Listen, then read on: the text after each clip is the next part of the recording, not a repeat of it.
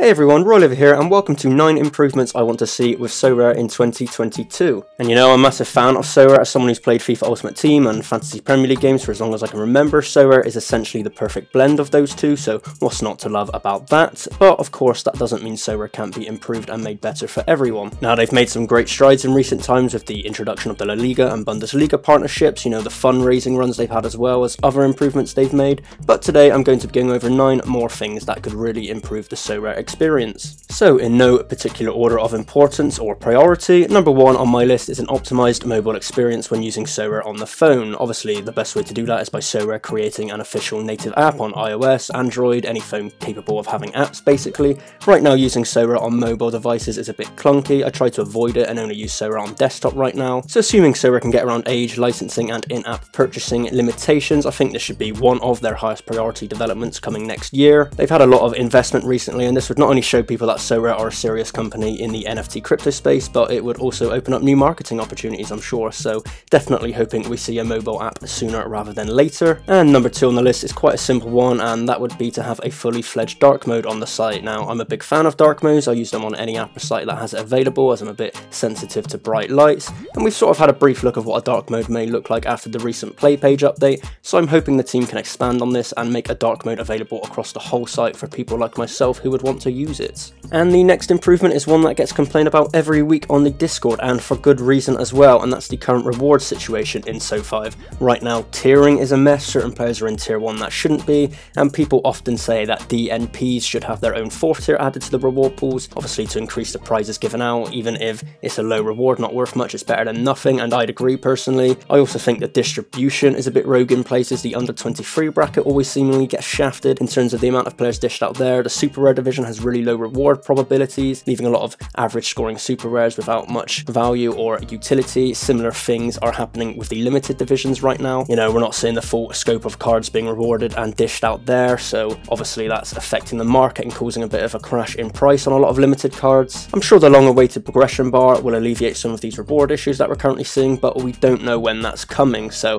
I think right now a fix is needed for a lot of these reward issues until that progression bar gets here. And then for the 4th improvement, I would also like to see the scoring matrix get improved in places. Overall, it's generally quite solid and it's doing a decent job at the moment, but some things are quite wrong with it that severely affect the scores a player can get in SO5. For example, as Tekra said here in the Discord, goalkeepers are getting penalised for misplaced passes, and not just misplaced passes, but misplaced goal kicks. You know, goal kicks the opposing team are getting their head on first, and that's something basically out of the keeper's control, yet there's no chance of the keeper getting these points back in any way, as it doesn't score successful passes. So it just seems a bit imbalanced there. Another one that could be addressed, for example, is players not getting any penalty 1 points if the penalty taker then misses. For example, my Tobias Keynes here, he could win a penalty and then Dario Tadic could miss it, and this would cost Keynes the additional points for winning the penalty. This is despite him not being at fault for the miss. You know, he's done all he can, now it's up to his player, and his player's missed, yet he doesn't get the points for this. I just think a few simple adjustments here and there could correct a lot of these issues and really improve the matrix as a solid scoring system going forward. And then getting into the more nitty-gritty improvements I think SORARE needs, I definitely feel like a counter offer feature could go a long way in smoothing out the trading experience between managers. I know it's something the team have thought about implementing in potential ways, but we're yet to see this feature.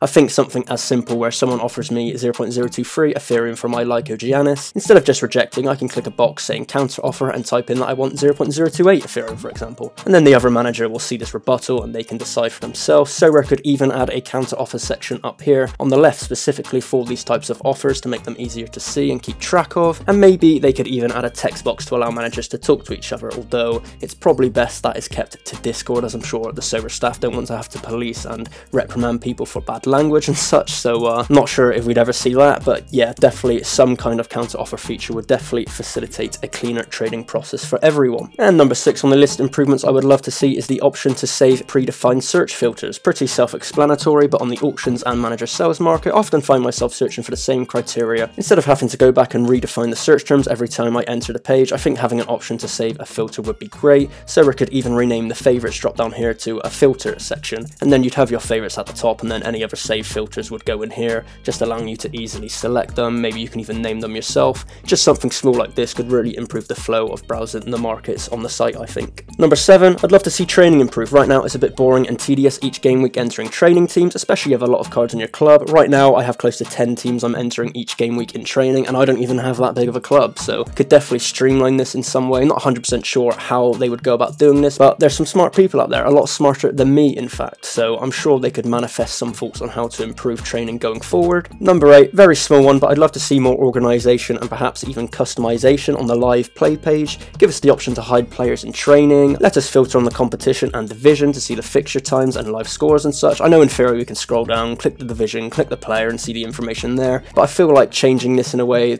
to make it more friendly to the user would optimise the page for sure. I definitely don't care about seeing all my training players who've got DMPs clogging up the page, so yeah, just add some filters to allow us to sort this, or perhaps even organise the players based on the competition we've put them in. Just some small quality of life changes that would make the page flow a bit better. And finally, I think SORARE could do a bit of work to improve the awards section of the site. Right now, it's okay, it is what it is. We can buy a few badges and themes for some coins. That's about it. I'm not too interested in any of that personally, but I just feel like they could do more with this. Perhaps allow us to buy common goalkeeper drops with our coins, maybe even specifically design a reward card with its own unique colour that we can trade our coins in to lock one of these into our accounts. Nothing too big like an Mbappe or Haaland obviously, but even some tier 3 or tier 2 cards that can act as limited cards but are locked to our accounts like commons are, and obviously don't affect the actual amount of tradable cards on the market. I don't know exactly what they could do with this or whether any of what I've just suggested would work, but I definitely think they can do more of it right now, and I'm sure they will expand that in the coming years. It's definitely not a priority, but right now, as it's just skins and badges and themes, I definitely think they could expand on this a bit.